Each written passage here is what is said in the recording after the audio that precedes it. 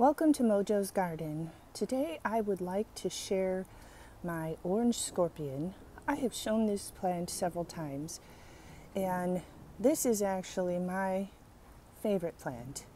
It is a 3-year-old orange Trinidad scorpion, and the coloring on it is stunning. The plant is enormous, and the pods are just starting to come out and ripen. We did have some early spring. Look at that. It is just so beautiful. They are usually a little bit larger, but with our weather that we've had, it's been quite insane.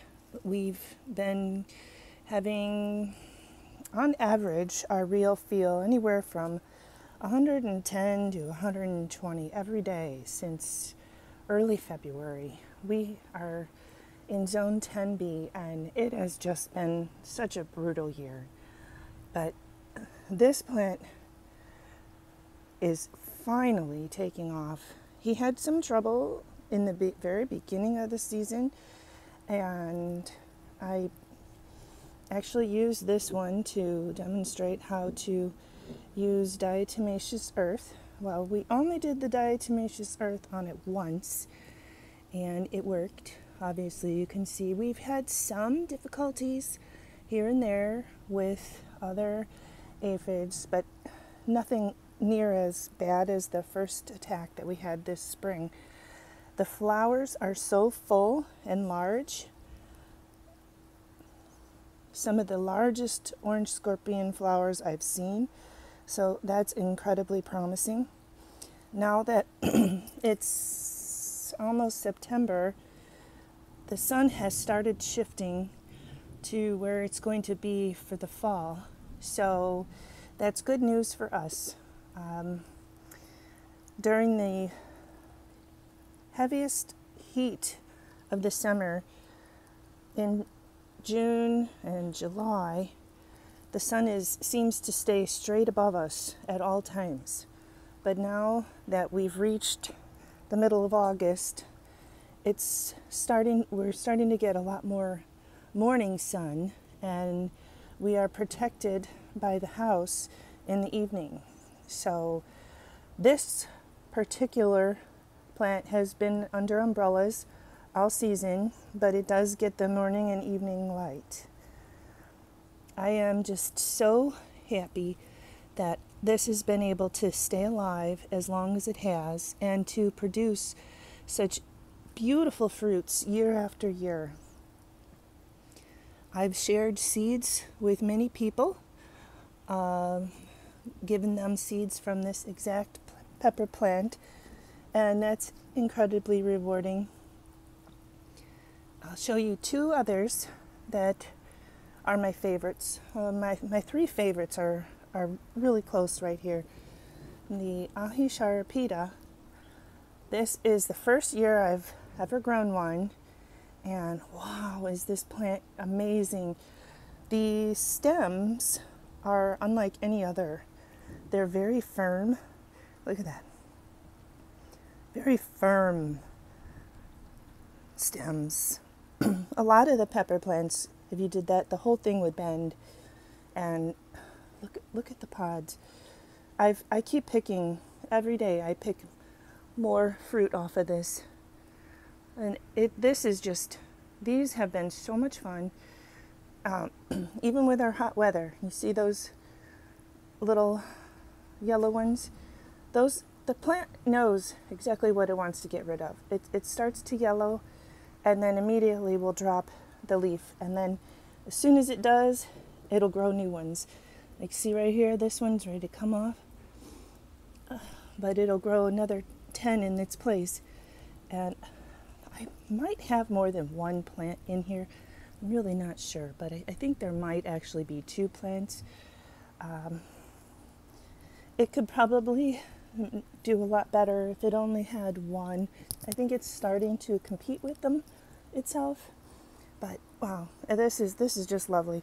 The Ahisharapita is a Peruvian pepper.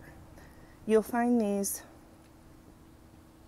as house plants in Peru. And they will have them, they use them a lot in their outdoor kitchens. And when they want to use the pepper, they just take a fork and they'll just smush the pepper with the fork and then use it as a finishing flavor on all sorts of dishes. The flavor on here is so good, you could really put it on just about anything. It's not super hot, but boy, some of them can get you really good if you're not ready for it. You think a small pepper like this isn't going to be powerful, and then you put it in your mouth and whoa, it's a little hotter than you think. Look at that, is beautiful. I'll show you the BB7. Something interesting about this plant, I've grown, this is a 2-year-old BB7 here, but I believe that it was marked wrong when I first got it. The bag only said BB7 on it, but I have looked and looked to see what this is the closest resemblance to, and I have found it. It's the Mojo Obsessed Mutant Pepper. Yes, Mojo Addicted Mutant Pepper. Here is that, and side by side, the leaves, the peppers, and the flowers all are basically identical to the BB7. So I might have finally figured out the mystery to what the BB7 truly is. Either way, I'm excited. This month they have been really productive. I did let it, I didn't top it.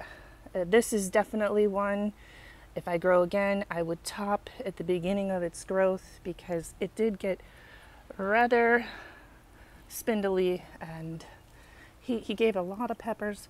We had a lot of breakage from some of our storms, but then they went ahead and regrew themselves. But that's exciting. These are lovely pods. The insides are this brilliant blood red. This one's ready. It's got the corking on it, and it's just starting to turn at the top. Still not mushy. They're very hard to decide when to pick, but this one is ready to pick. Anyway, oh, check out one more thing here. If you can see the actual branch to the orange scorpion, it's a beauty. Now, when this harvest is done, I am going to cut it back so that we can maintain that beautiful arch that we have on this plant. A lot of this down here is going to have to be trimmed back, and next season, hopefully the arch will continue even further. Oh, that is, I love this plant so much. I hope that you all have enjoyed this video. If you have not subscribed, please do so. I don't put out videos every week, but I try to do a few every season. It's just been really hot this year, so I haven't done as many as I'd hoped.